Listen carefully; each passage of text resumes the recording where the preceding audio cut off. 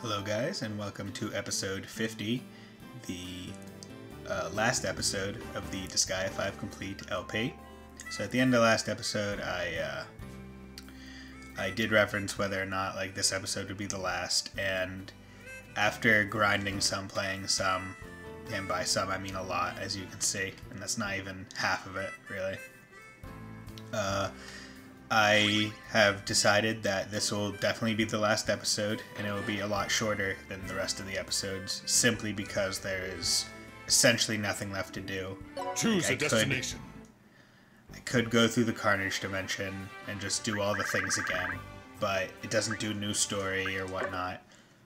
The only thing that I could really imagine doing, because there's not even strategy assembly or any story-ish quests to go through, there's nothing, would be to defeat the Super Overlord Eat Ball. to your heart's content. But I honestly don't think that I would be able to do that even in my wildest dreams without spending hours and hours and hours grinding over and over and over again just to finish the series on a super high note. So I decided that I was just going to come in and end it today and try one last time with my upgrade characters to do it. So as you can see, in honor of it being the last episode, and I have Killia much higher than every other person level 9,999, we can just go through. You can see that Killia is in the millions of stats for his attack. He has multiple millions of health,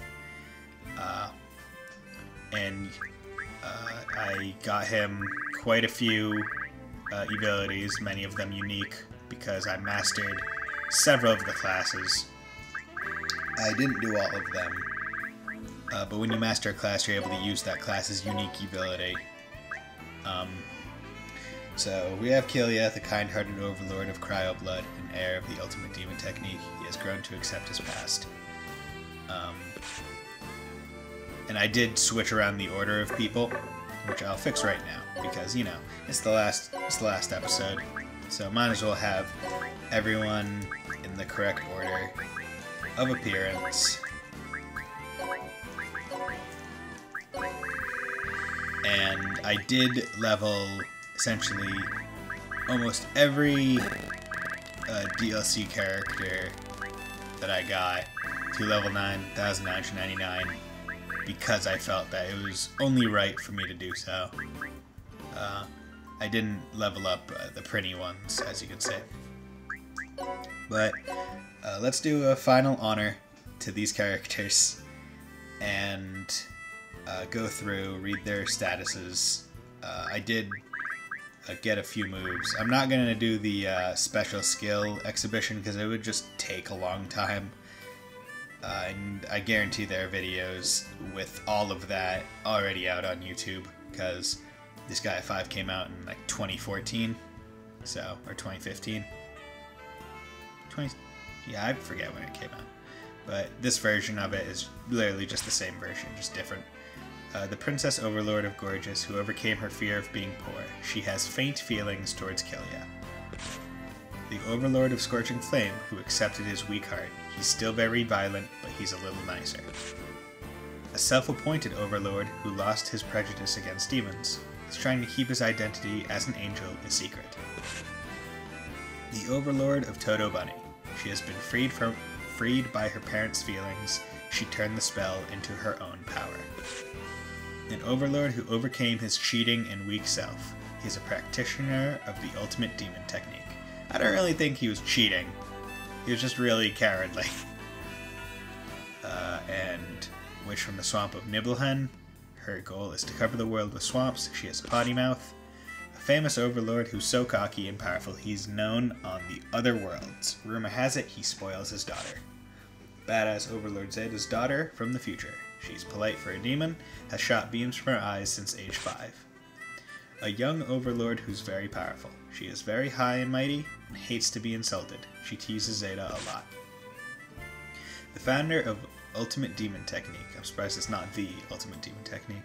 He is Killia and Zerokin's master, and Lizarota and Void's father. An overlord who overcame his evil heart, he mastered the ultimate demon technique. He adores his sister, Lizarota. A former demon general who revived from her own spell, she'll die if she doesn't grant Usalia's wishes. A mysterious girl of unknown status. Overlords respect her agility and combat skills. She travels the Netherworlds.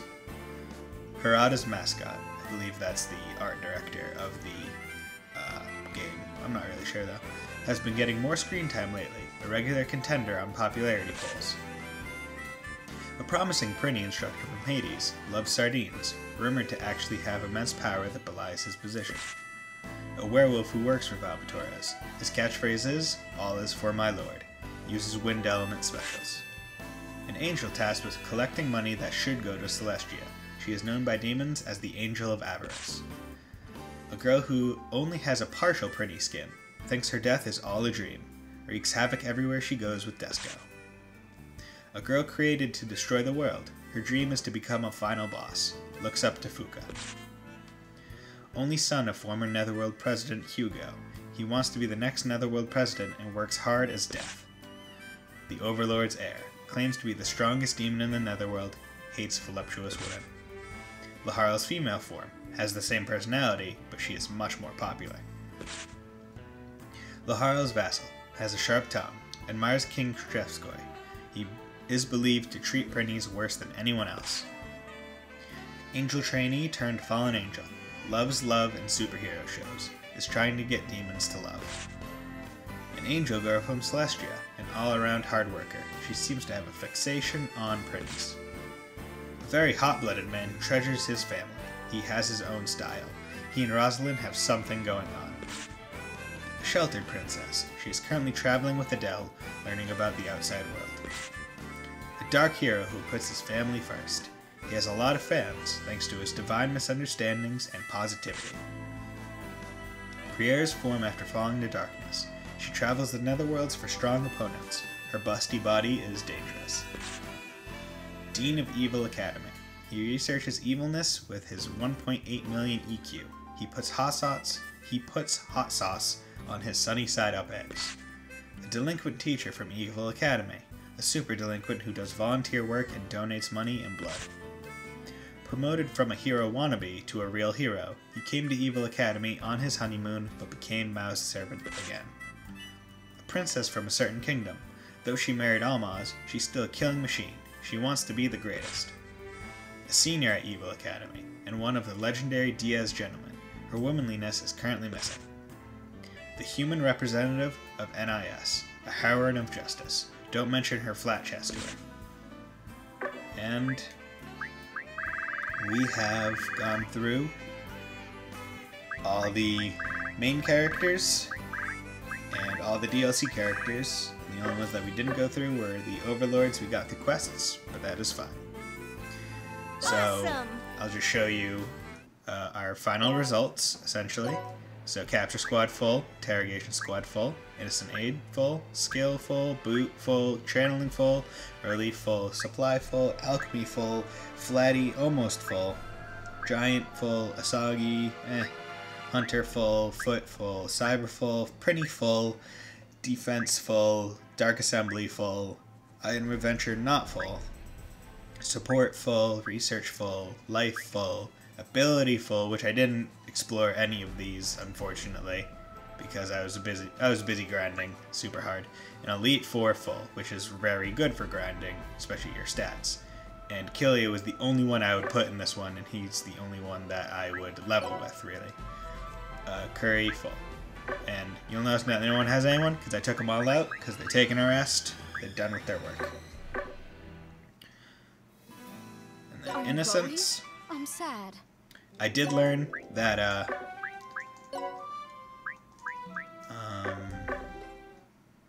oh yeah, because I can't look at the form without a person in it. But, I did find out that having multiple max stacks of statisticians don't do anything, so 900 is the max that you can have. So that was my misunderstanding. And essentially by the end of all the quests and stuff, you're able to have 200% of everything. What? In research, we have 77 worlds, almost all of them complete, although we have 2 of this netherworld, and they're different levels. So, we have all these unique ones that you can't get rid of. We have a certain giant, another world filled with nature, owned by the Monkey King, who once contended for supremacy against the Dragon Overlord. Just have all these. And we even have the Carnage Dimension, which, let's see this report. Yeah, dude! That's cool. Might as well,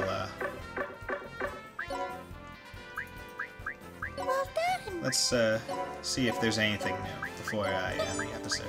Well, before I try to beat Ball.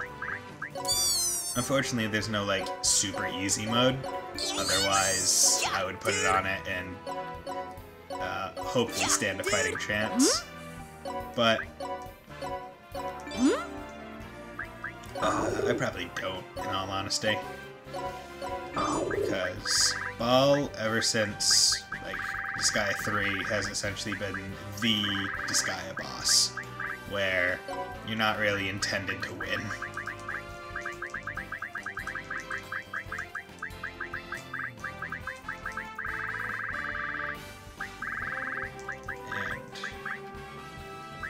And that. Get rid of that.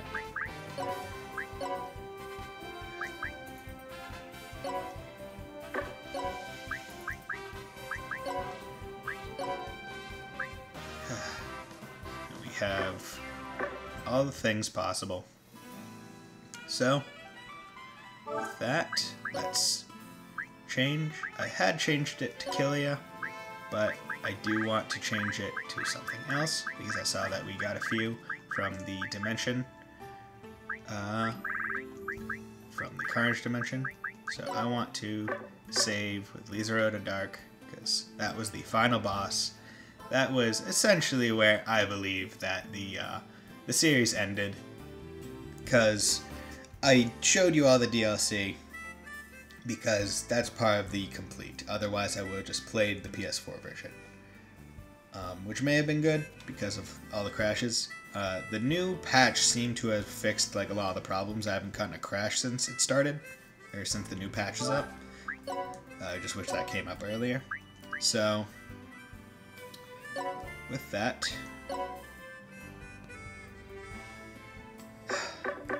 let's do it. Where would you like to go, dude? Celestial Hell. And into here. Just gonna skip that. And we have My sister! Sister! Oleon. It looks like I lacked strength. Rita. I want it to make you happy.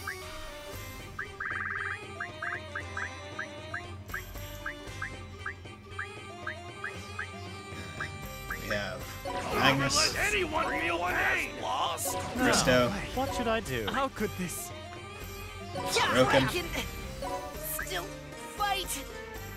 We also have Natalia. Damn it! Rosalia. Seraphina. Just going to stay in the back for a little bit. Lastly, Let's end this quick! Kilia, who, surprisingly, survived. So,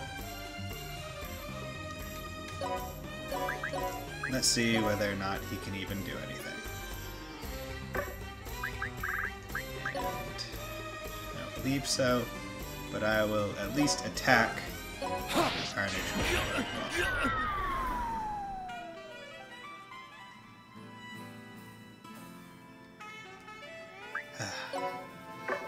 So, with that, I'm going to call this series to a close and put my controller down.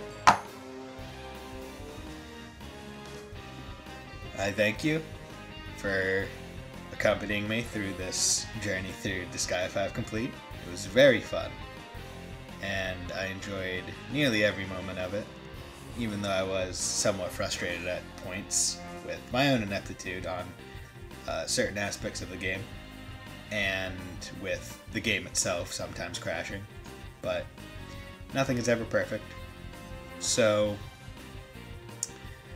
episode 50 will be the last episode of Disgaea 5. I'm not sure whether I'll play any of the other Disgaea games. If I do, they'll most likely be the PC versions on Steam, which there are only Disgaea 1 and Disgaea 2 out right now, which I believe that they will add 3, 4, and eventually 5 at some point. I'm not quite sure as to what the next game will be, but by the time this episode comes out, I will definitely have at least started the next game, regardless of what it will be. So, on that note, Buddy Bison, signing out, and I hope you all have a very nice day.